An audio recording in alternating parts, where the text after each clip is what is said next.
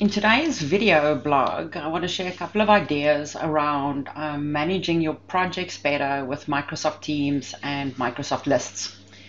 Now, of course, there's various tools out there that can do this. So I'm not saying this is the ultimate tool. I just think for anyone that does have Microsoft/Office 365 licenses, this is a relatively easy thing to put into place. So let's take a look at the first things I do want to just cover with you. Now, a question that I get asked very often is, Trace, should we have one Microsoft team for all the projects and then have a channel for each project? And then, of course, you're going to start running into private channels because some of the projects shouldn't be open to everyone. And I definitely have a couple of thoughts around that. And that is that I manage all my projects separately, each in their own teams. Of course, this all depends on how big that project is. If it's a quick couple of hours or a half day or something, I definitely wouldn't spin up a Microsoft team for that. But if there's going to be a team of people working together on a bunch of resources and tools that are used, I would definitely do a separate team per project. I think another reason why I prefer doing separate projects as separate teams, you'll see here's a couple of examples, is because you can archive a specific team. Not a channel, not a folder, you can archive a team. So if that project comes to close, I can then archive it and mark it as read-only. And then as a PM, for example, I can spin up the project again if I need be, but the members, for example, can leave as well. But I mean, you can still have access to the team. But I definitely would consider to do that. So if I wanted to archive a team, I would just go to the settings right there at the bottom, and then I can navigate to that team. So at the end of a project, so let's say Azure Explore, I can then go to that team and say, hey, I want to archive this team. It then asks me, do you want to make the SharePoint site read-only as well? Yes, and I can archive it. Now, the team is still available, obviously. It just lies in your archive site here. So to get back to it, the easiest would be is to just go back to the settings. And when you go to your active teams, you'll see that right at the bottom, you've got archive teams. So there's your archive teams. So, of course, I can just select it again and say, oh, restore this team. Okay, maybe the project is started up again or something, and then the team is actually restored. I have to just add it to the top again. So let's quickly go and grab it. So there we go. I'm going to just take that to the top of my teams again. Now, again, that is why I do a team per project. Now, something that does happen though is, let's say each of those projects has like 10 members in them. And collectively, some of you might belong to 2 of the projects or something, but then you also have a management team that wants insights into the projects, but that don't want to really be part of the noise, because that's the whole point of having teams of people that are responsible for certain things, and then management, of course, works with the exceptions or the summarized data. So instead of adding my management to all the teams, which is not something that I want to do, I would rather do the following. So I would have a project management team, so that's my PMO team, and the managers could belong to that as well as all the PMOs. Okay, so in these teams, this is selectively based on the specific project teams. Now in this PMO team, what I then like doing is, because people want to have an overall view of how the projects are going or what's happening. Again, you don't want to be added to all the planners, because I believe in using planners, of course. So each of those projects can have its own plan, or they now call it, let's quickly see, it's got a new name, something about to-dos or tasks. There we go. Tasks by planner and to-do. And that then allows me to have specific activities for that project. But again, I don't want my managers to navigate to all the different projects to have to see what's going. So what a person can do, depending if that works for you or not, I think it could be a pretty awesome thing, is that these specific teams are responsible for managing their own projects, of course, and managing their planners and making sure that things are going okie dokie. Now, if I go to the project management team, what I've done is that I've added a Microsoft list. So to do that, I would just click on the tab and I would go, I want to add a Microsoft list. Now there's various options here. I can add something from a template. I can also add something from an existing Excel spreadsheet, but I can also build it from scratch. So I actually went and I said that I wanted to build it from scratch. I just went blank list, but you can use various of these templates, of course. So I built a blank list and I then planned the columns I wanted to use. Now it's actually the other way around. Always do your planning first. So I did it in Excel first. I went and planned all the columns that I wanted in that PMO dashboard. And I then came and built the list, because then you actually save a lot of time with not going back and fixing things and moving them up and down. So when I built the list, this is what the list ended up looking like. I just want to give you an example. So what I thought would work well is if I had a list where once a month all the PMs goes and adds an update for a project. So once a month they go and add an update. So you'll see that there's various months. So there was January and there's February, for example. So once a month they can add an update for a specific project. I've got the date of the update so that I can go back to previous ones. I've got the project name, which is a choice column. I've got the client, which is a choice column. I've got RAG status. So all of us are kind of used to RAG statuses in projects. I've got a quick scope summary as well. So if someone just wants to see what that project is about, when did the project start? When did it end? What is the project amount, for example? How much has been billed so far? So at the date of the update, how much has been billed? What is the balance? And you could do this for hours as well. So if your projects, if you're more focused on the hours, so it's a 500 hour bucket project and you've billed 150 hours already, how much is the balance that's left? Then also I added the project manager. So who's the PM for that specific project, who's the project team, so you can very quickly also see who's the project team. And then also if there's a team created for that project, I just listed the team name. So Project Agile Explore or AI Discovery, etc. has also been added. And then I've got a status as well, current, or maybe when a project's finished, you can actually just leave it on the list there and you can just go and change the status for the last update, for example. Now, all of these columns, it was quite easy to actually create them straight from this list here. So I can just go and add column, and you'll see that you've got single lines of text, multiple lines of text, locations, numbers, persons, date, groups, etc. I have to warn you though, I do not add the multiple lines of text from this Microsoft List app.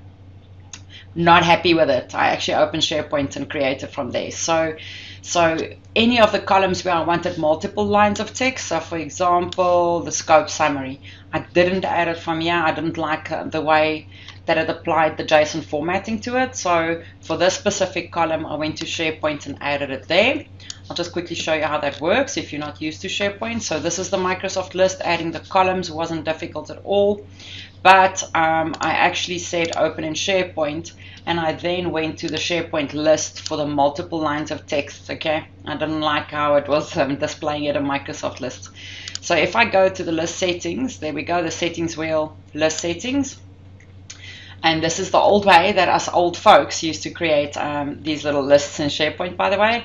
I then created the multiple line of text from here so that I didn't get formatting in it, because otherwise it pulls that column formatting from the Microsoft List, which I didn't like. Okay. While I'm in this view as well, or in SharePoint, I also created my views from here. So I also came to the list and I said that I would like a view, for example, where I want to show all the projects that has a RAG status that is red, for example. So let's try that quickly. So you'll see that there you've got a RAG status called red. So I can go and say list settings, just a very quick covering of this. I'm going to create a view. I'm going to just copy it from the all items view. It's much easier for me to copy it.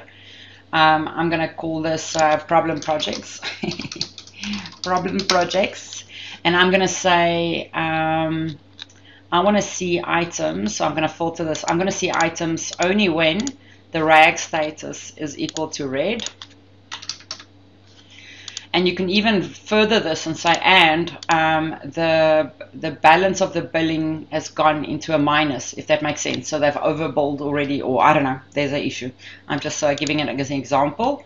And then I can also sort it, because I actually technically only want to see the latest ones at the top. So I'm going to sort this to show update. We've got to just test the theory first in descending order. Let's quickly see if that works. So, no, it must be the other way around. Let's quickly just update this again. Edit current view. It must be ascending. So if it still shows previous month, then at least, well, that's not working for some odd reason. Let's quickly think about this.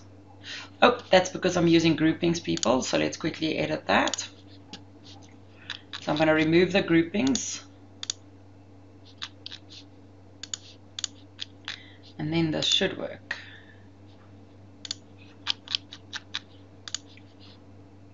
There we go. It then shows the latest month at the top. So it's going to show only projects that's got a red status. So in SharePoint, I can actually build a couple of views. You can do that in Teams as well, obviously. So you'll see that I can go create new views straight from here. I still have a bit of a thing about using SharePoint for many of my things, but this is a nice way that you can very quickly then give updates. But that means that the executive or management team doesn't have to sit on all these projects. They don't have to form part of that noise, if that makes sense, and that everyday working stuff that happens. There's a dashboard here that they can very quickly check to see what's happening. Do we have any problems jumping out? And maybe people can update this once a week. Depends on how often they want to look at it. And then, of course, also on these list items, you can attach files. So if you are using Microsoft Projects or Projects Online, I don't know how that would work, Projects Online, you can attach the file or the latest project plan or something. Or if you're using Planner in your Teams, you could export the Planner list and attach it as an item on each update, so that whoever the manager is can also quickly look at the planner if they want to see more detailed tasks. So I do think that that can help a lot, is to look at this PMO dashboard just for a quick view into the projects, instead of having to have access to all the planner tasks and all the different teams. Now, the last thing that I also want to show you is that, of course, you perhaps have an intranet as well, where all your control documents are stored, your forms and templates and policies and procedures, which is not inside of Teams, because Teams is my working environments, right? Then you can very easily go and grab the URL for that specific library or page where those templates can be found. And of course, these can be added on the different teams as well to facilitate the group if they're using specific forms or templates for their projects. So you'll see that I just added it as the Info Hub. And there's my Info Hub, so people can very quickly, and this is coming from a different SharePoint site, if that makes sense. It's coming from my intranet, and this is where they can very, very quickly find any specific documents that they need to be able to do their jobs, if that makes sense. And then a last thing that I want to share about this project dashboard, again, if you don't have all the SharePoint knowledge, okay, is that in this view that I'm in here at the moment, I can click on a column and drag it somewhere else, which means it drags that column in this view to a different position, okay? But what if, when I go new item, this order is wrong? So maybe you've added a column afterwards that should be the first column. I mean, how do you then change that? So dragging columns here actually just changes the sort order of the content in the view, if that makes sense. But to change the form order, this specific order that you see there, the best way to do that is to actually navigate to SharePoint. And if I'm in SharePoint, I'm going to go back to the list settings. So now remember, the views, which is how I look at the content, this is where I change them. So all items or projects, I can then go to there and say, I actually want a specific column to not be the fourth column. I want it to be the first column, for example. But the order of the fields on the form, this is where you change that. So see that column ordering?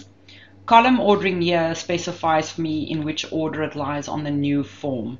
So if I wanted status to be the first column, then this is where I would change it. So this column ordering is what actually changes that the form that it opens. So, and that's by going to SharePoint for me. I went to SharePoint.